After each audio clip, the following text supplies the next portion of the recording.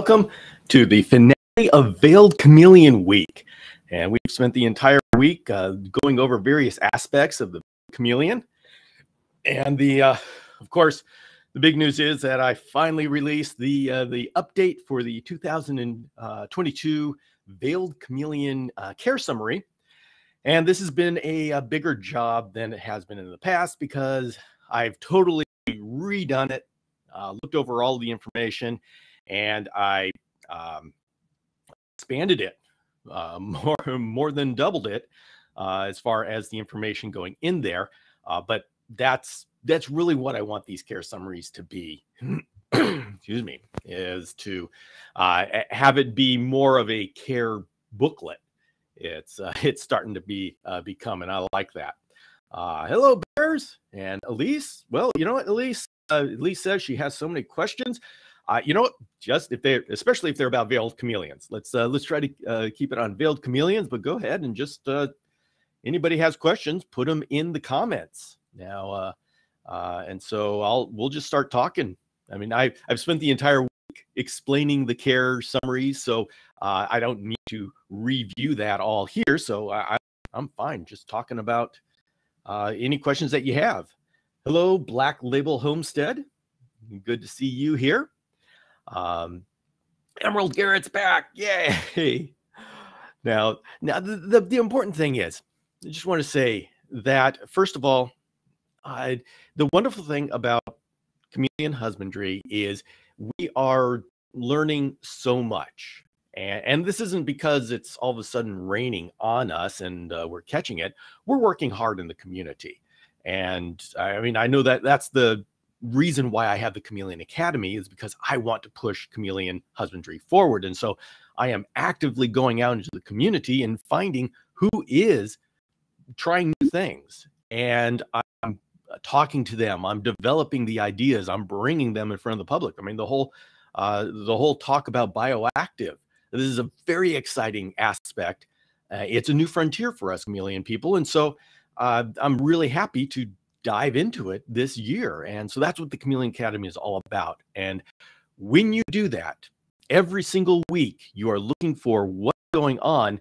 There is no way that you can not change things. And so expect, this is why I say every year or two, the care summaries will be updated, and I'm going to keep them as up to date as possible. So it's okay if what we're talking about today is different than what we did last year or the year before.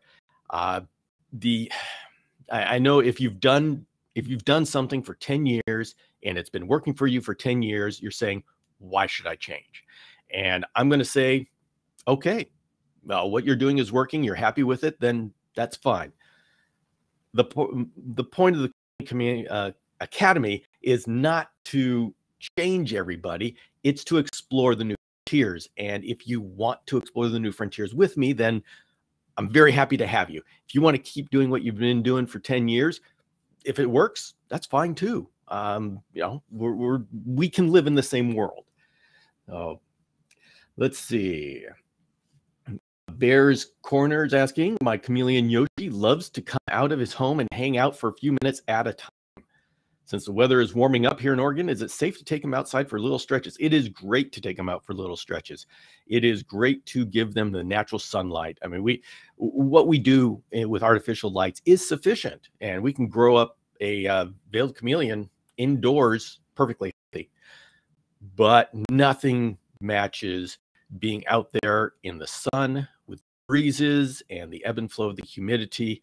And I keep my veiled chameleons outdoors as often, as much of the year as possible. And so I absolutely encourage it. Now, the one thing you've got to watch out for is confining them in too small of an area, because the sun is powerful. And if they don't have the cover to get out of it, it's amazing how quickly that sun can kill.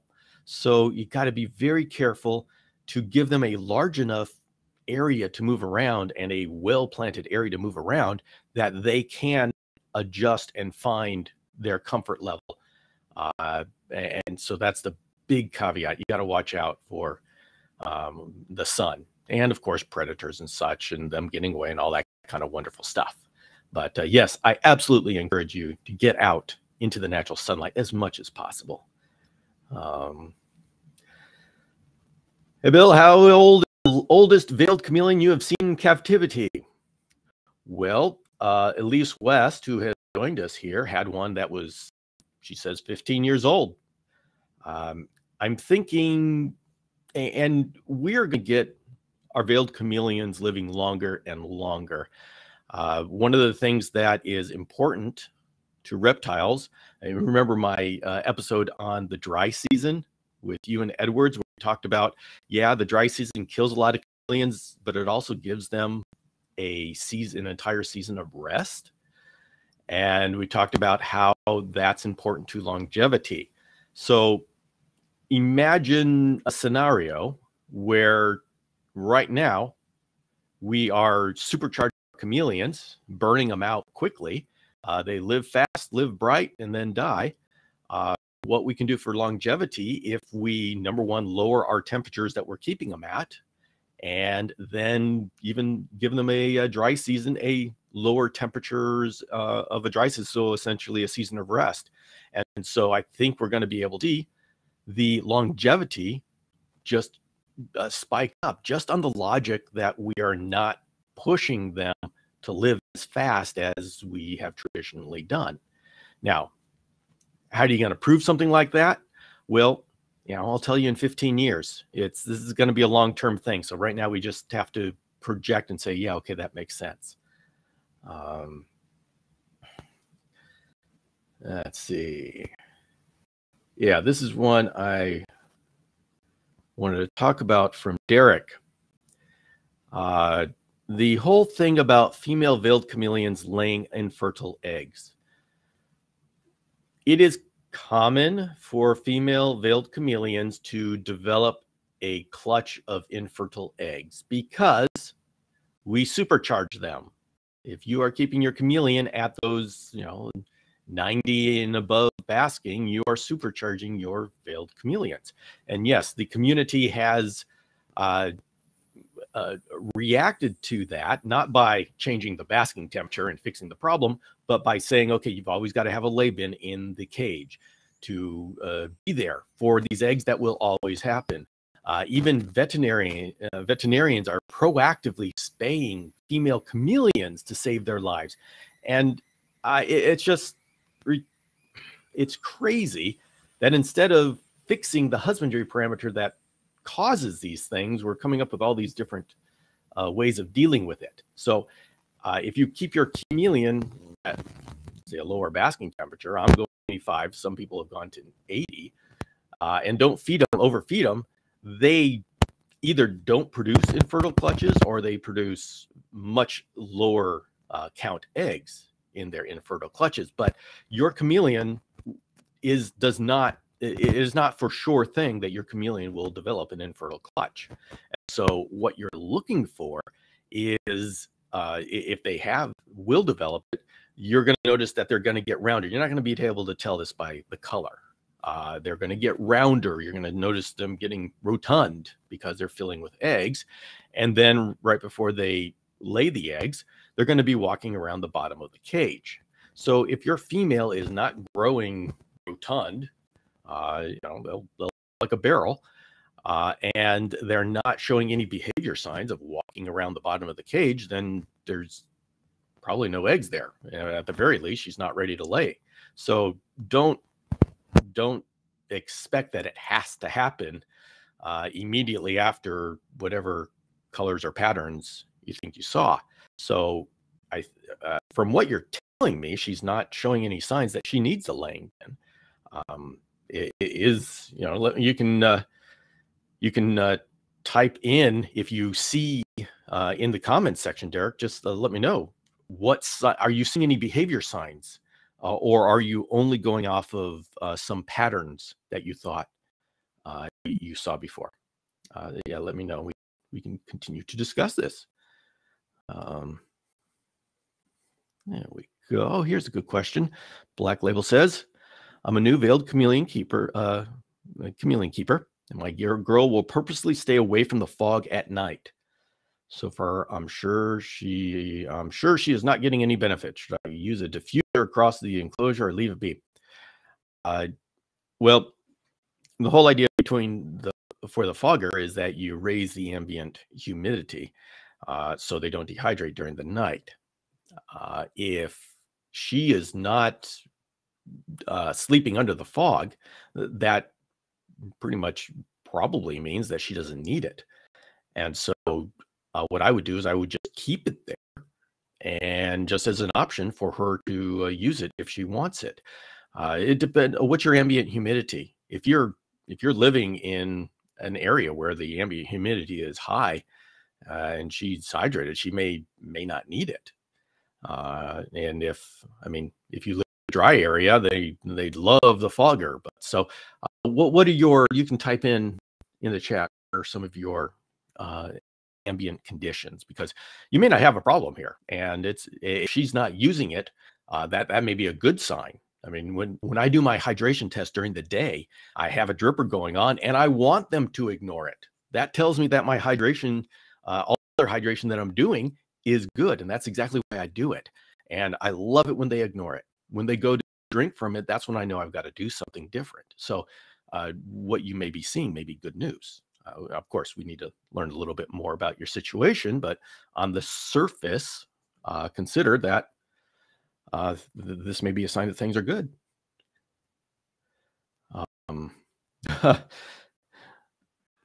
Little Scuff said, listen to there is a podcast on Carpenteri, Kinyonga Carpenteri. It's another chameleon that has a casque like a veiled chameleon, and but totally different conditions, different chameleon. Let's see. Elise is asking, what does bee pollen do for chameleons? And the question is, we don't know for sure. It's one of those things that it's kind of nature's superfood, and we know they eat bees and pollinators in the wild, and so it's a logical thing that we say, okay, this sounds like this could work, and this could be a very good thing. The problem with chameleon nutrition, it is exceedingly difficult to test what is good and what isn't, because you have to isolate things.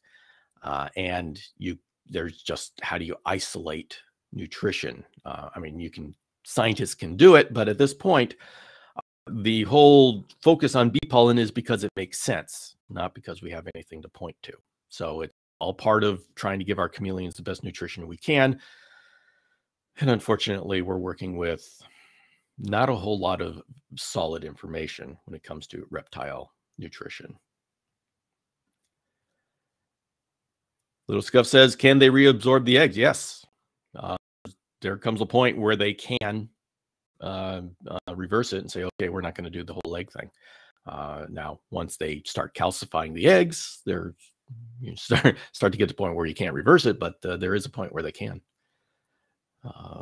Okay, Derek is coming back on that situation. He's the one who has the chameleon. He's wondering if she's needing to lay, and he saw patterns most closely identified with being receptive. Okay, don't go by patterns. Those can be very deceptive, and being receptive doesn't mean she's going to start an egg laying process. So I think if you don't see any behaviors or any growth in the torso, I don't think your chameleon has a bunch of eggs coming in. You can see, like, this chameleon here in the picture. All right, let's go ahead and go to the breeding section. 2, 3. Okay, one more. Give me one more here. There we go. So you can see upper left, that is a female veiled chameleon that is receptive. So if you see those colors, okay, she could be receptive, but it doesn't mean she's going to start her process. This chameleon, right, if you go right below it, the one that's black, that is a chameleon, a veiled chameleon that is gravid. Now, you can't really see in this picture how large her belly is. And you're not going to see those colors all the time because those kind of colors are generally reserved to let the male know that there's to go knock on someone else's door, that she's gravid. But you're gonna see a noticeable growth in that belly for when those eggs are to be developing. We have, is the goal to stop infertile clutches or allow for a cycle, but with low clutch sizes? Both. The goal would be no infertile clutches.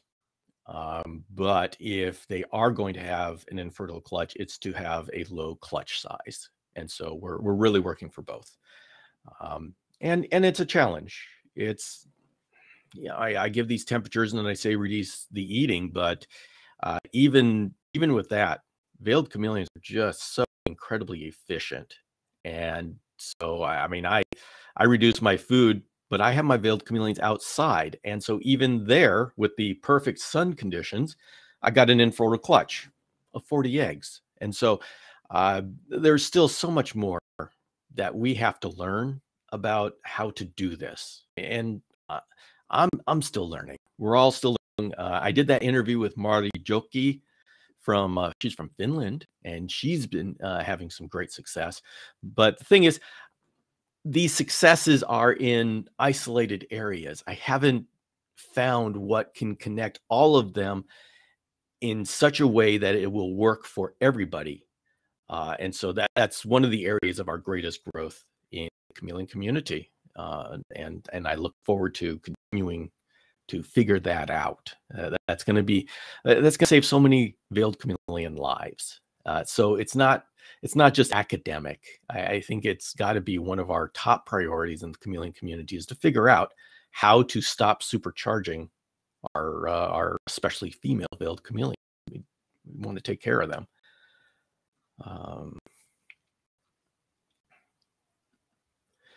Okay, Lisa's asking, I'm not using a fogger, but I have a sprayer that you pump. Can I use that instead? Use it on other chameleons.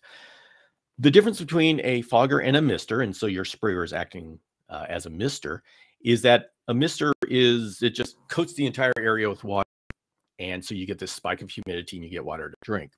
The fogger is meant to be a long-term thing.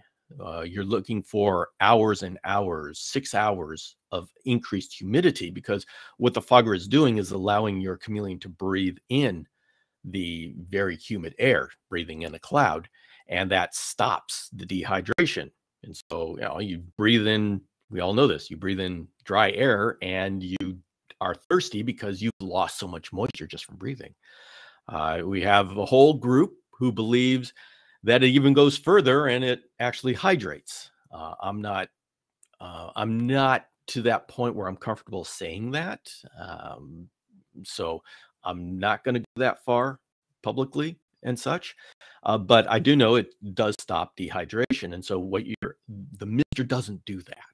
Now, it would do that if you could run the mister for 6 hours. The problem is, of course, what you do with all the water. And so that's why a fogger is brought in. They're not interchangeable. They do totally different jobs.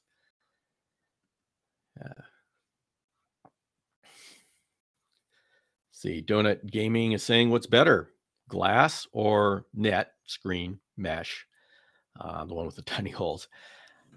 And the enclosure that's best depends upon your ambient conditions. The closer your conditions are to what they need, the more screen you use, mesh or net, the more you need to change the conditions from what your ambient conditions are, the more solid sides you need. So if you live in a very dry environment, a solid side enclosure that holds in the humidity is necessary. If you live in an area where veiled chameleons could live outside, you'd use a screen. Well, not live outside. If you keep them outside, where in conditions, or if they're inside and there are conditions that veiled chameleons can live in, you don't need to change the environment much inside the cage, so you can use screen. And so think of it as solid sides. The more solid sides you have, the more control you have over the internal environment, and to create a different environment inside the cage than is on the outside. So your question is, I mean, the answer to this question is different for every single person. What is the conditions in the room that the veiled chameleon is going to be kept, and how close are they to the care summary condition situation? I will say that the one thing that is very difficult to do in a screen cage is to maintain the humidity. And so what you, and in a normal house, you can't have 80 to 100% humidity or the paint will peel. Even bathrooms, the bathrooms have special paint because of all the humidity from the shower. Well, your library or den probably doesn't have that. But that's the reason, is because all the high humidity will do. I learned this because I decided it'd be great to get one of those greenhouse humidifiers, put it in my garage. Well, I learned that my garage was not designed to contain a cloud every night. So I think that's the reason why a hybrid cage is actually the most the cage most people should be using. It's because of the humidity.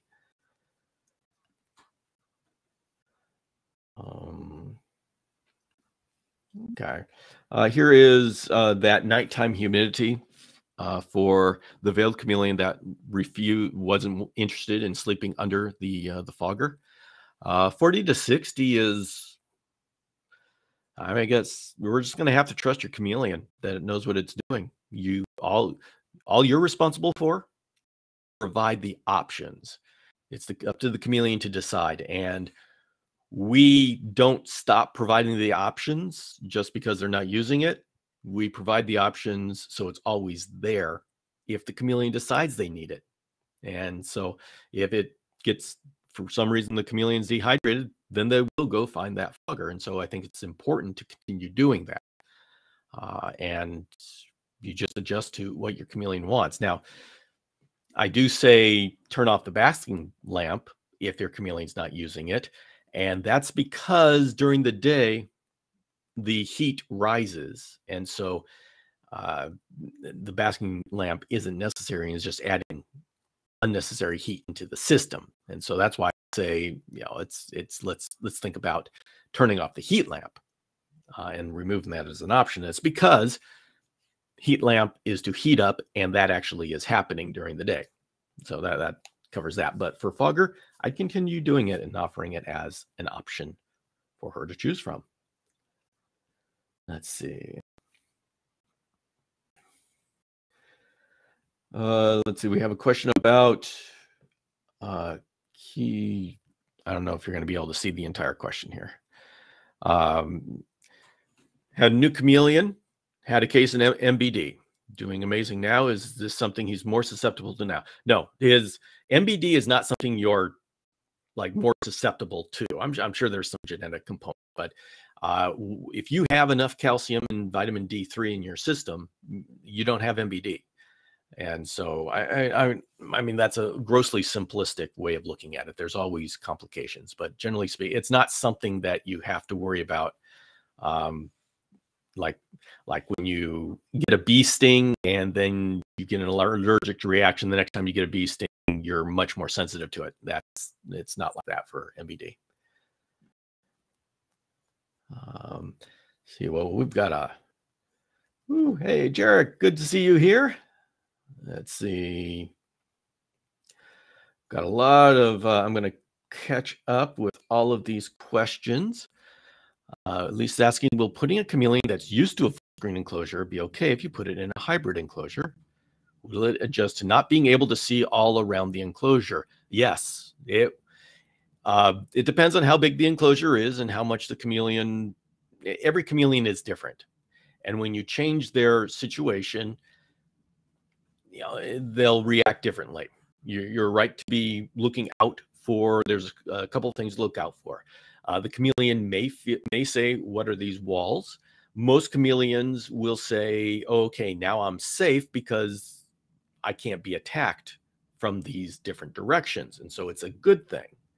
But you could have your chameleon, if he's used to always sitting up on the branch and surveying his domain, he may say, wait a minute, where'd my domain go? So, it's good to watch out for that. Another thing to watch out for is usually the acrylic cages have the acrylic front, or the hybrid cages have the acrylic front. Depending upon how your lights are situated, you could have a reflection in the acrylic front. Most chameleons learn that this ghost chameleon doesn't mean anything or will never come inside their cage. And so, I mean, mine have absolutely no problem with it. But if you put an adult chameleon who's never seen it before, it may take them a while to settle down.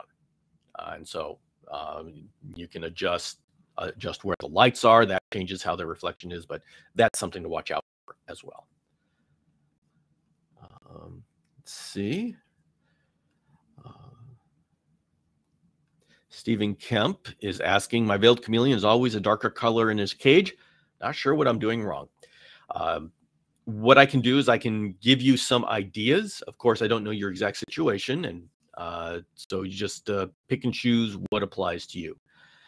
Darker colors can be three things. One is heat. They need they want to be warmer. Two is light. They tend to have muted colors when they don't have enough light. I use a quad T5 fixture with 3 daylight bulbs and 1 UVB bulb, and then an Arcadia Jungle Dawn LED bar. So I'm giving my chameleons all sorts of light. And third, they could feel submissive. And are they seeing other chameleons? I hope they're not in a cage with another chameleon. But do they see another chameleon? Were they in a cage with another chameleon and maybe they're not over it? So those are the 3 main conditions. Now, if you're talking about a panther chameleon, there's cases where they just go gray, and we don't know why. I don't know why. I just had one that spent 6 months, a beautiful ambulobe, and just, I mean, reds, yellows, blues all over, gorgeous, and he decided to go gray. Literally gray for 6 months, and I have no idea. I mean, he had everything good. He had natural sunlight and everything he needed, and he just wanted gray. So there's a lot of things it could be, and yeah, it's sometimes a challenge to figure out what it is. Okay, Donut Gaming, we'll go here. My veiled is always at the top of the enclosure, staying closest to the lamp as possible. I'd like to ask, is a glass or netted enclosure better for keeping in heat and humidity? Well, a glass or hybrid cage is designed to keep in heat and humidity, so yes, it's much better. Now, if you have a screen enclosure, you can always put plastic along the sides, whether it's a shower curtain, chloroplast, or even shrink fit window film, and that's going to keep the humidity in, not so much temperature. Yours may be looking for warmer. I would be very careful about putting a heat lamp directly on the surface of the top of the cage, because even the weaker wattage heat lamps, you get within an inch of that thing, and that's hot. They may dissipate quickly. They may not have much punch into the cage, but an inch away from that bulb is very hot. And if they have access to it by being on the top of the cage, they could absolutely burn themselves, and they will. Chameleons do not seem to have this. They have this switch that says, I need to warm up, but they don't seem to have the ability to discern at different, oh, wow, this is too hot. They don't have that I am burning right now signal to get to their brain, and they will just sit there and they will literally burn because there's just something that they don't have. I mean, of course, they haven't had to develop that because they've never been near something that can burn them like that. So we have to be very careful as to the maximum energy levels of lights that we put into the cage, and this is for heat and UVB.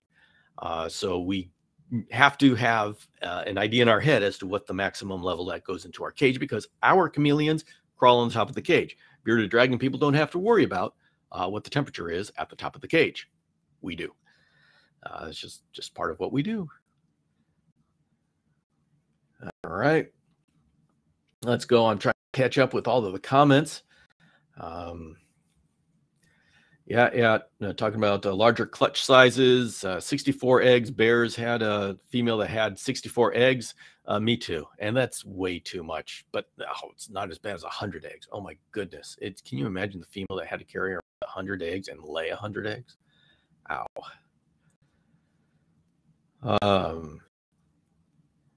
And now we got people talking about carpet chameleons and helmeted chameleons. Yeah, don't worry. I talk about them all the time, and I will continue to talk about them. They don't get as much attention as veiled chameleons because so many people have veiled chameleons, and so I focus where the people are. But don't worry, carpet chameleons and helmeted chameleons, they'll keep coming up. They'll keep coming up. All right, here we have a situation where a chameleon mounted his hand. No, it's not a dominance thing. It is a mating thing, and he's confused. This human world has so many different signals and different things that their instinct never told them what to do with, and so sometimes they try to mate with our hand. Yes, that happens.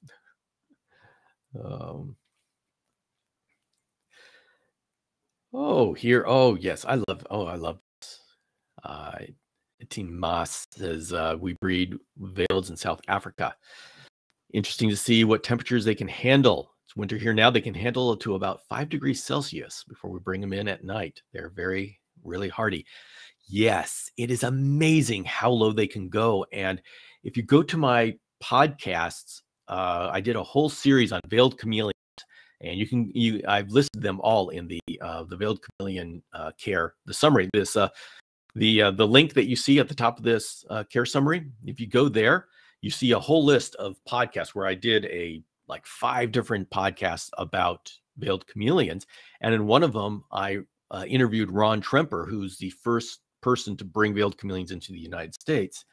And he talked about how they were outside during an ice storm, and he just assumed he lost them all because he was out of town when this thing hit. He came in the morning, and everything was probably dead. But by afternoon, when the sun came out, they just started coming back to life and crawling up in the trees. And so veiled chameleons are amazing creatures and incredibly hardy. Now, of course, I don't recommend doing that, but this is a great observation. And being cold at night, that's not really a problem that's not really a reptile problem. It's the heat. Thank you for that observation. That's great.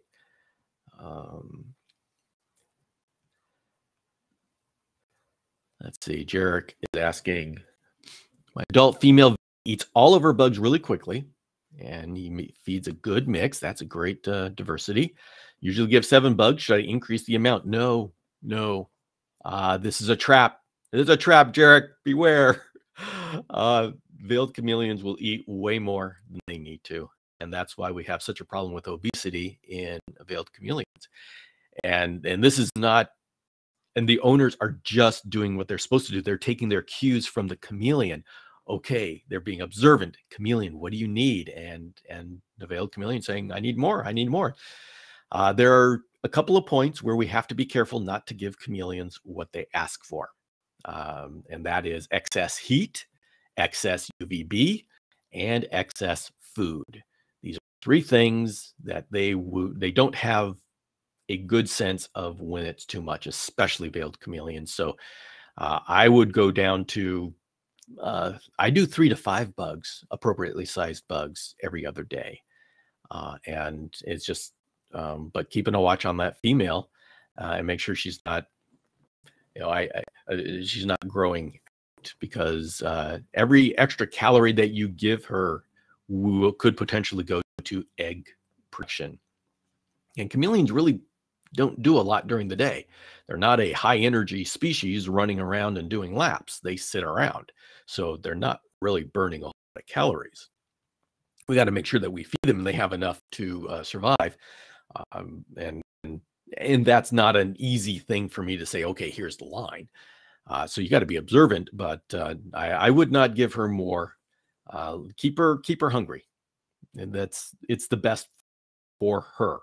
I mean, I love a big chameleon just like anybody else. And yes, I spent a long time overcharging my veiled chameleons because I thought that was the best thing to do.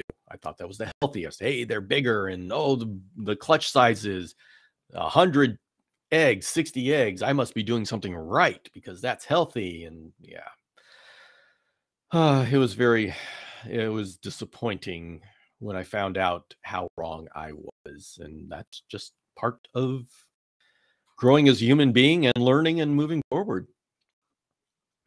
Yes. Let's see. Okay, give me a second to go run through all of these. I'm catching up on the comments. And everybody, yeah, I love seeing all the comments. Everybody's very active. So here's Little Scuff said, so chameleons don't ever stop growing. Is that just veils or all chameleons? They do not stop growing. They grow their entire life, but they slow way down once they get to a certain point. So once they get to adult size and sexually mature, it's like a shot from the gun when they're growing up to being mature, especially veiled chameleons. But once they get fully mature, they keep growing, but it's at a much slower pace. So, I mean, every time you're chameleon, you'll notice you can follow the sheds. When they're growing up, you can get a shed every week from a veiled chameleon. But when they're adults, you may get one every 6 months. And so everything slows down. And see, that's important for us to realize and to keep track of, because when they're growing fast, that's when we want to give, when they're growing up to maturity, that's when we want to give them all the food they can eat, because they need that to grow. Their body's going to want to grow. And if we don't give them enough to grow, they'll grow up unhealthy, or they'll be stunted, or AD. But once they get to an adult size and they stop that breakneck speed of growth, that's when we need to say, okay, I think it's time to pull back and go down to the maintenance mode of feeding. And it's not like a black and white, okay, now's the point. And so you can just keep feeding. And when they start, like the cask starts puffing up and you notice they start to get more rotund than they were before, then you can say, okay, it's time to back off. And so there's always the ability to back off. You don't have to panic over it. It's a long-term thing. And by the way, once a female veiled chameleon is developing eggs, I mean, once those eggs are fertilized, then I give her all she'll eat at that point, because we hold back on the amount of food they eat, so the body doesn't say, okay, this is the land of plenty, so I can make 100 eggs. We want to be very have a strict diet before that, and so when she's her body's making the decision as to how many eggs to create, it says, okay, we only have this much amount of food, so let's only create this much amount of eggs. But once that decision is made, then she needs all the everything she'll eat. So because those eggs are going to take a lot out of her, and then once they're laid, we go back to the 3 to 5 every other day. Let's see.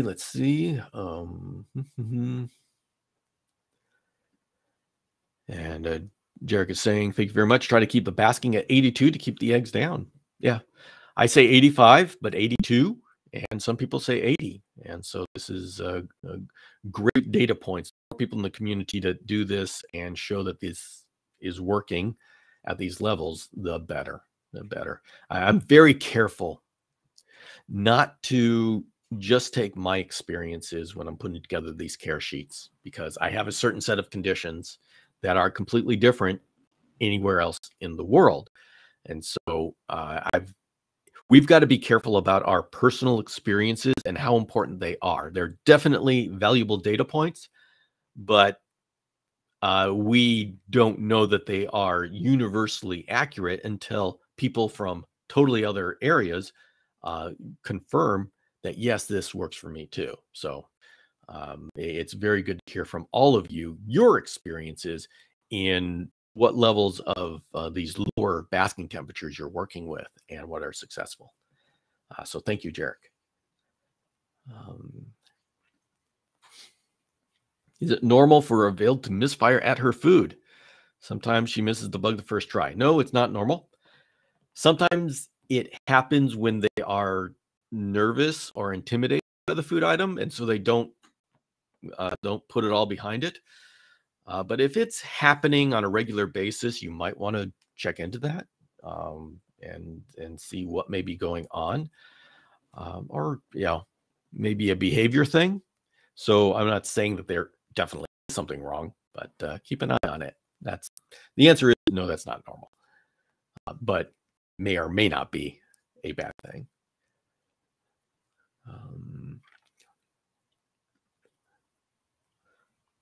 Hey, Rob is asking, what branches should I use? Watch the section on oak branches. I love oak branches. They are my absolute favorite. And but a lot of branches will work. I don't like pine. I don't like bamboo. Chameleons don't seem to like bamboo. But other than that, whatever you have around should work, as long as even if it has thorns. I mean, chameleons actually prefer thorn.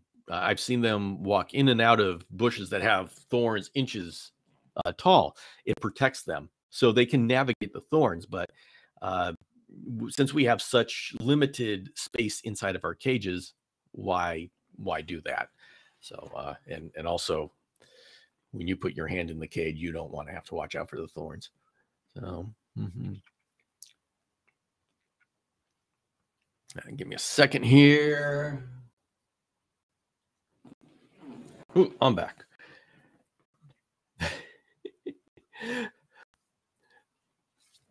Here's a question. Mikey says, I just got my chameleon yesterday. Any tips? Yeah, I got lots of videos and lots of podcasts. Pour your coffee and get comfortable. He was black yesterday and brown today, and it's hard to know if he's eating or not because I don't see it, and I don't know if he drinks either. Okay. You have now entered into a realm of having to figure out chameleon behavior. And that's a huge question. I would say just start watching the videos and start listening to the podcasts to learn all about chameleons. As for black yesterday and brown today, it could be your lighting, it could be your heat, it could be your the chameleon is young, feels intimidated.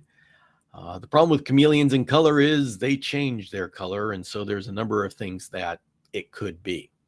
But it is important to look at all of those things and figure out what's going on. Now, black yesterday and brown today, okay, I consider that going in the right direction. But hard to know if he's eating or not because I don't see it. Well, are you seeing the insects disappear and are you seeing poop appear? If you just got your chameleon yesterday, don't worry about it just yet. But if you don't know if he's eating or not, I'm gathering you don't have your insects contained in a feed-to-run cup or something. And I would suggest doing that because if you just release them into the cage, you don't know. And at this point, when you just have a new chameleon, it's a good idea to be able to keep track of those kind of things. Okay.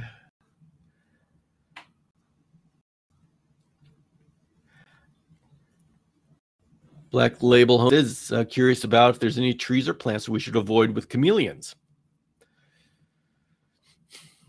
I'll say that I don't have any information over the decades that I've done this and the vets I've talked to and the people I've talked to. I haven't run into any evidence of plant poisoning in a chameleon.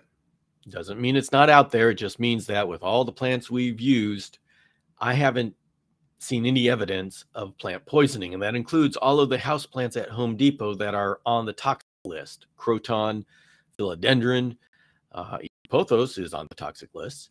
And these things, I have pictures on the Chameleon Academy of bites taken out of them because veileds don't care what's on our toxic list, and it doesn't seem to bother them. So, and it makes sense. Toxic lists are species dependent. And so what's toxic to us or dogs or cats, I mean, veiled chameleon is a totally different animal. So there isn't any set rules as to what not to use with chameleon. Bamboo, I don't like bamboo because it's slick, and chameleons, when given the choice, don't tend to choose it. I don't like pine because of the sap, and I don't like the rough outside. I don't know that what a chameleon thinks about that.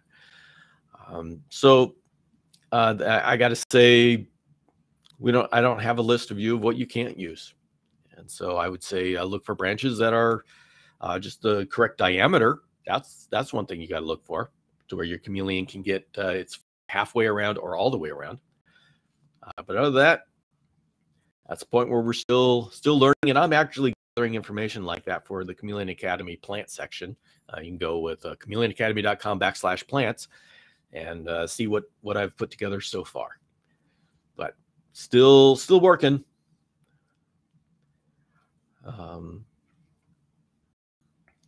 Veileds more territorial in their enclosure more than other chameleons. They're certainly more. They have a lot more personality, and they're willing to show it. So they are much. So if a veiled chameleon and a Jackson's chameleon, of course in separate cages, are defensive and don't want to be held, your Jackson's chameleon will give you a very mean, disappointed look at your life decisions.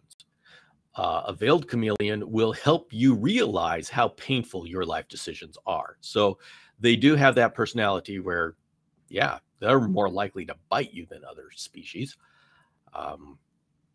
But I don't think that has anything to do with their enclosure than where they are. They just don't want to be bothered.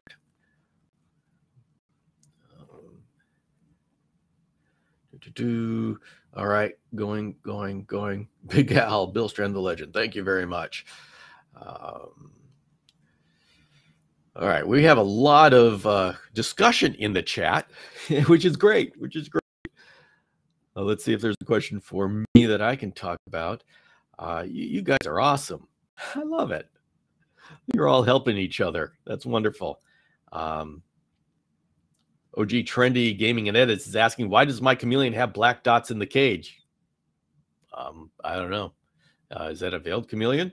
Could be a stress response, and got to figure out what they're being stressed by.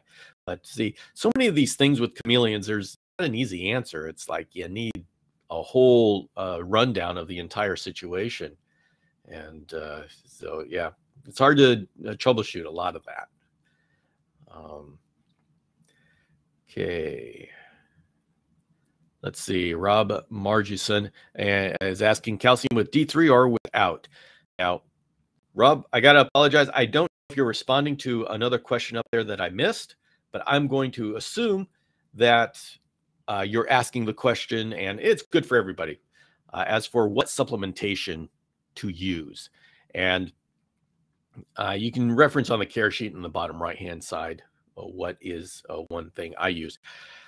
The problem with D3, calcium with D3, is when you give D3 through the diet, your chameleon can't regulate it. And you can give them too much D3, especially with some of the calcium with D3 supplements that we have today that just have obnoxious amounts of D3.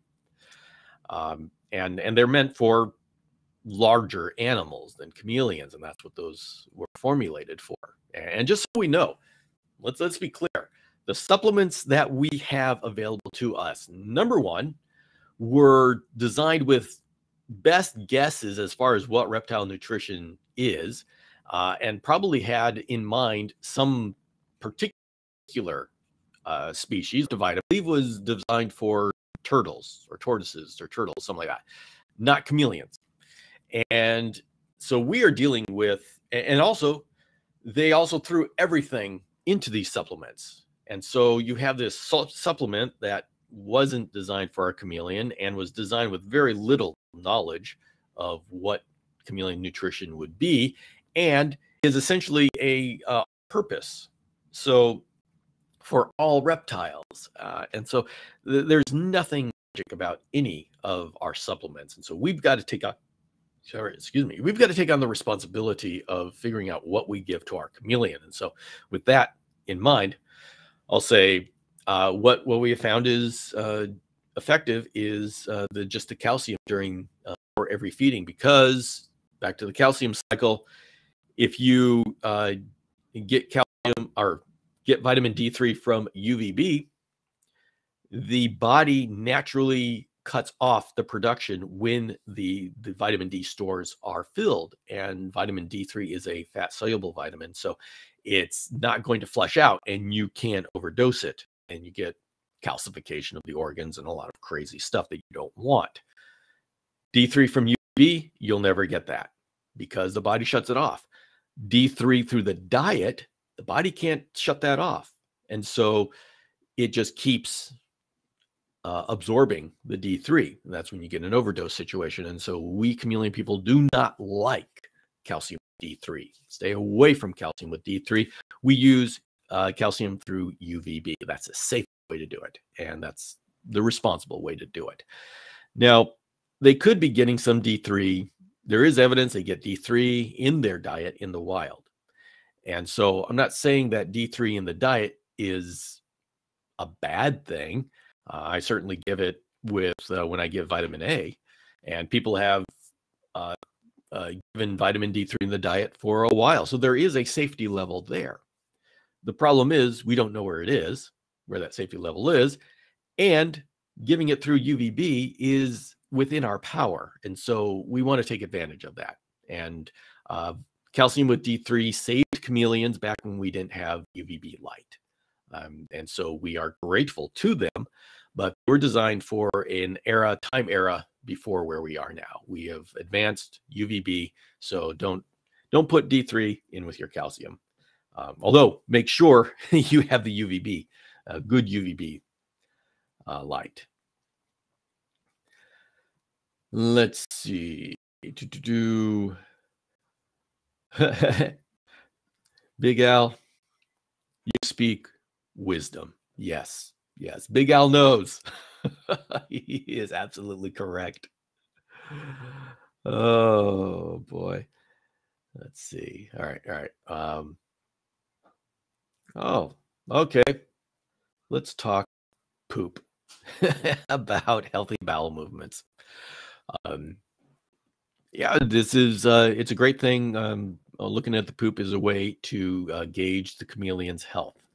And you got to start off with knowing what a good healthy poop looks like. I know that's hard when you're only starting out, but you go on the chameleonacademy.com website, and I do have healthy poop on there somewhere, probably in the hydration section, because I do a lot of telling people to measure hydration by looking at the poop. So it's pretty easy. If your poop is moist, nice, tightly packed moist, then your chameleon's hydrated.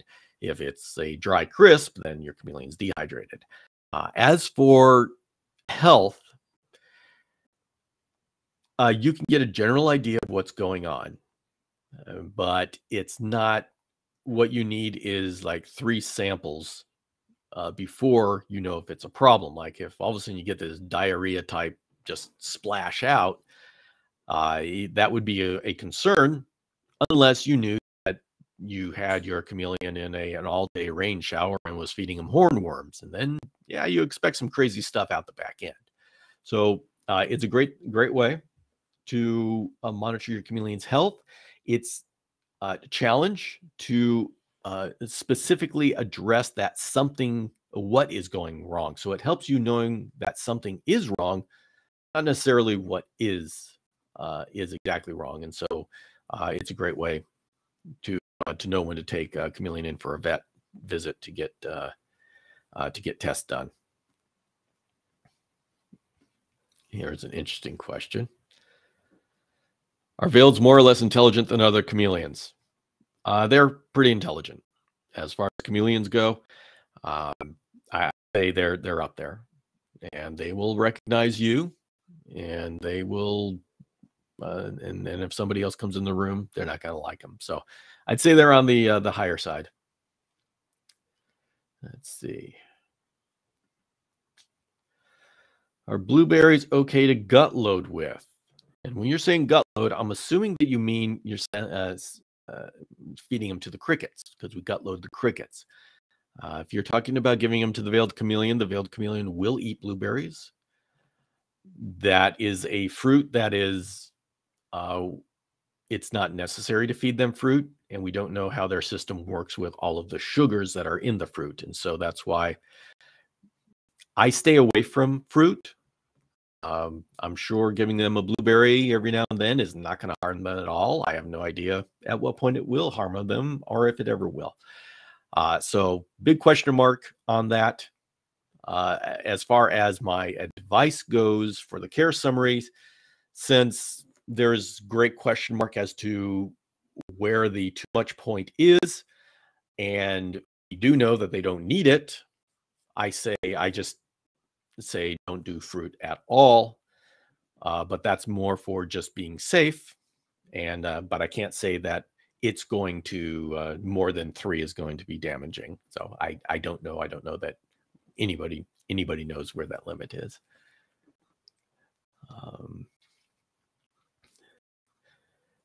All right. We'll do this one last question before I talk a little bit about care sheets here. Have a panther chameleon. Okay, it'll be the same for a veiled chameleon. How much time outside the cage do you recommend when I take him out of his cage? Usually put him in a petri that I have, as much as possible. As long as they have cover from the sun, they can get away from the sun. The more they can be out there, the better. So, I mean, that's just, outdoors is magic for chameleons. It just is. So as much as possible. Now, we've got to be careful, because if you're just holding your panther chameleon and bringing them out, how much stress is that giving to your panther chameleon? And and that answer is going to be different for every chameleon individual. You have to be perceptive enough to understand what your chameleon is going through. And I know that's a very difficult thing to ask people to do, because we all think that we know what we're talking about. We all think that we know our chameleon and we know it well, but one of those things where you don't know how much you don't know.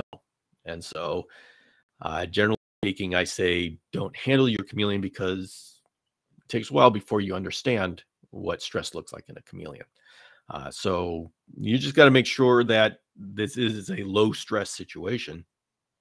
But if we just isolate outdoors time is wonderful. Wonderful. I encourage as much as possible. Oh, all right. I do want to say about care sheets in general. And you guys can see these points at the end of my care summary. I actually go into it at the end, and I talk about how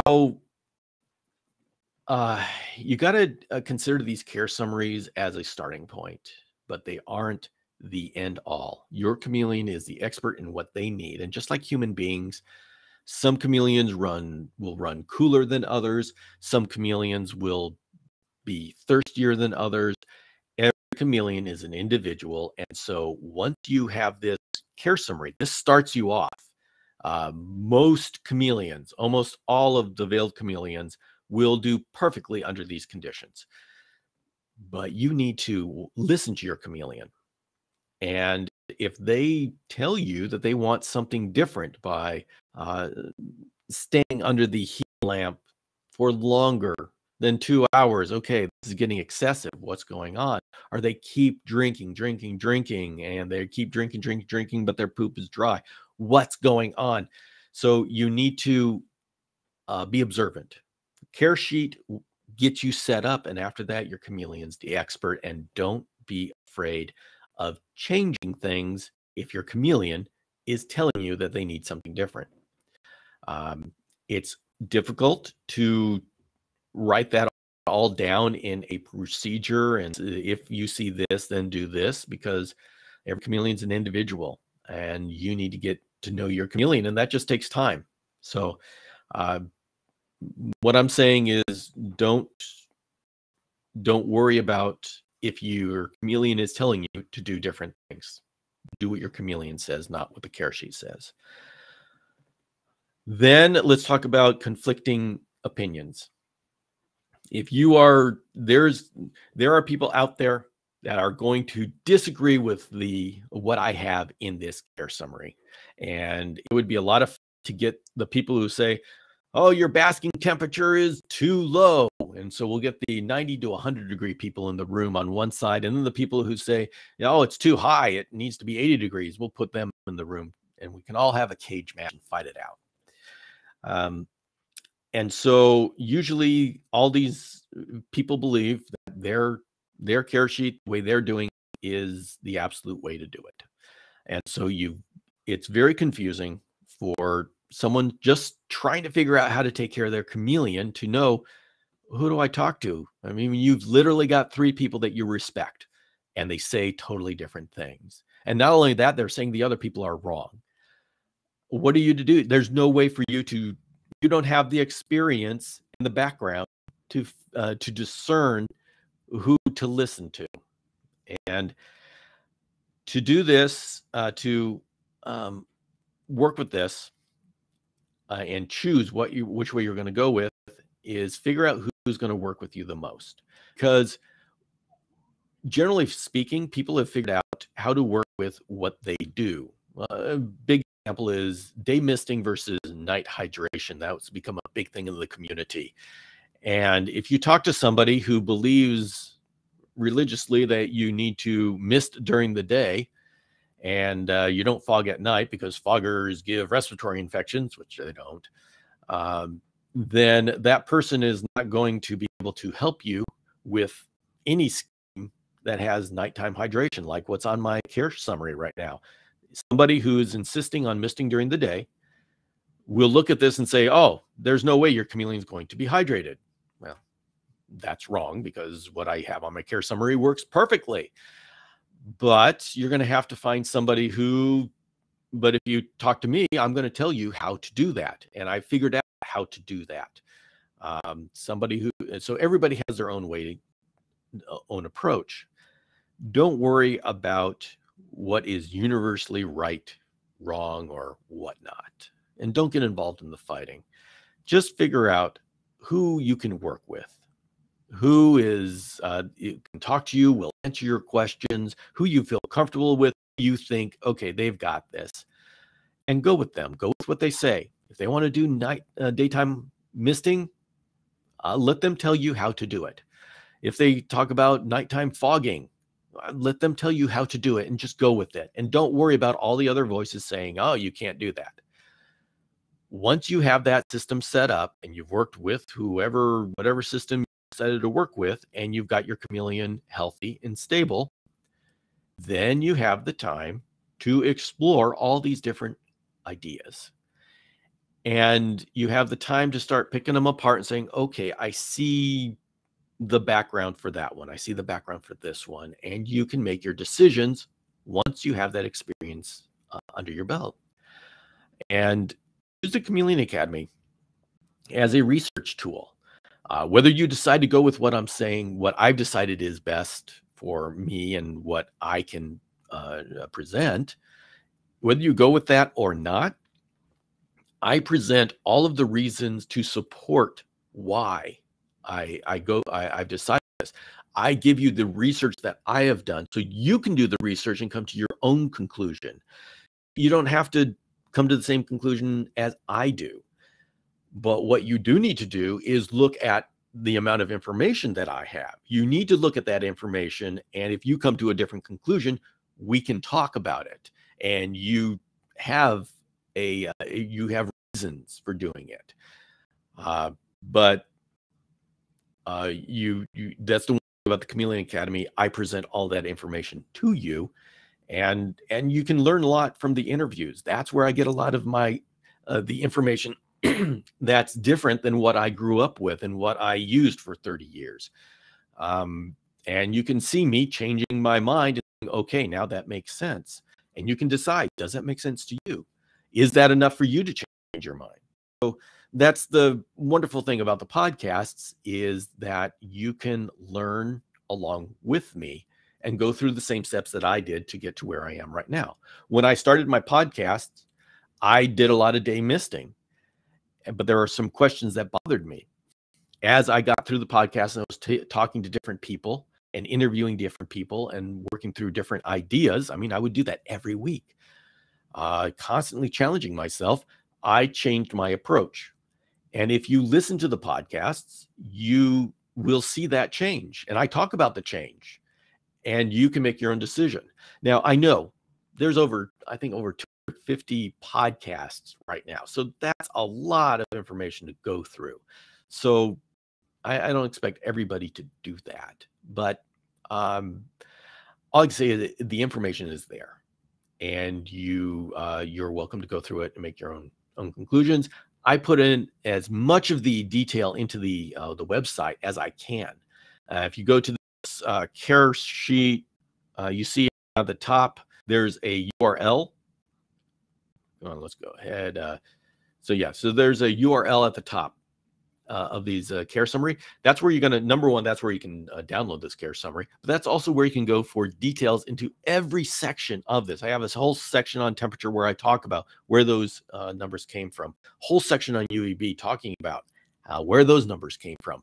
And so you can go back and you can do your research on what is here and decide if that makes sense to you. So, let's see what everybody else is saying. Oh, hey, Steve Hefner joined. Hey, Steve works on groups with me. Very helpful. It's great having him around. So, and some people are talking about bioactive. I'm actually going to be talking a lot about bioactive in the next couple of weeks. I really love the bioactive, but we need to talk about how it fits in with chameleons. And it's great for baby chameleons, but how does it fit in with adult chameleons? Maybe, maybe not. But we're going to talk about that. But I got to tell you, having babies in bioactive, oh my goodness, it just changes the whole situation. It's wonderful. So, oh, all right, everybody, it is coming to the end. We're actually past the end, but that's okay. I want to thank you very much, everyone, for being here and being along, enjoying this journey of learning about chameleons together. And as is, I've got you a 2022 updated. And so I've updated this Veiled Chameleon Care Summary about twice now since I launched it first in the end of 2019. So it's a dynamic document because I constantly push my chameleon husband forward, and these care sheets are going to reflect that. So I'll be here in 2023 or 2024 with the updated Veiled Chameleon Care Summary. So I don't offer you stability here, but I do offer you the latest in husbandry. So thank you, everybody. Know that next week we're starting on the chameleon environment. That's going to be the theme. And join me every morning at 6 a.m. Pacific time. You get that video touch point every single morning, except for Sunday. And then on Saturday, we have the finale of a longer video and this live session to talk about it. So join me for every weekday, and I will see you Monday. Okay. Bye, everybody.